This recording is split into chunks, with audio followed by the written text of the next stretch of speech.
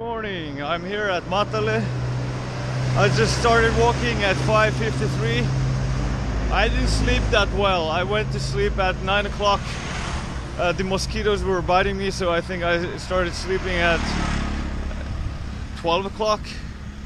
And then I woke up like every hour or 2 hours.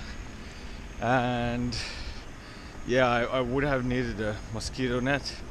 But the room was only 700 rupees, so that's okay. And I'm not sure now if I'm going to walk until Kandy. The distance to Kandy is 29 kilometers, but after 20 kilometers I'm gonna see how I feel. I might just take a room and do all the unfinished work today. I haven't had the time to edit my videos and photos for the last 5 days. So I've been walking 2 hours now. The distance I have walked now is 10 kilometers. And I still have 18 to Kandy. The road is getting steeper. And I mean, Kandy is at the elevation of 500 meters. Matale was at 360, so it's maybe getting a bit cooler, foggier, but Nuvarelia is really high. It's like 1.8 kilometers of elevation. Today I think I'm gonna walk until Kandy, but if I feel like I might stop before that. I'm not sure yet. So I've been walking 4 hours now. I still have 8 kilometers to go, and up to now I have walked 20 kilometers. It's quite hot, so I feel really exhausted now, and I think I'm going to take a break soon, like eat somewhere, and then continue the last 8 kilometers. So it's only 8 kilometers to Kandy. I can't wait to be there. In the end, I ended up walking 25 kilometers from Matale to Kandy. Before finding my accommodation, I ate at Pizza Hut. I got one place at booking.com, but they sent a message they have to decline because they weren't here in Kandy. So I found this place, which is like really great. The price is good, and well, it's actually a room for 3-4 people, but yeah, the price was only 1,775, and it includes the breakfast, and I just asked and they said also laundry is included, like the first time is free. So I just have to say, really amazing place. And I actually arrived 2 days ago here, but I was so tired after walking 25 kilometers because there were a lot of hills I had to climb uphill. I had to walk a long time in the sun. So 2 days ago I was just sleeping here.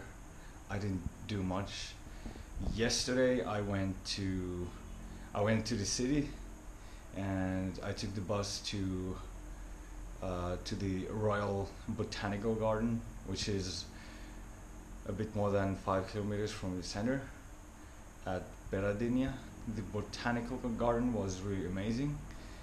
The ticket costs 2,000 rupees.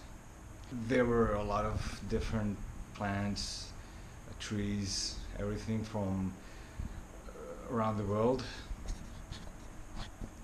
Also, there were a lot of monkeys, a lot of bats flying, which was nice. After that, I went to Kandy City Center back, and I visited the Sacred Tooth Temple, which was nice.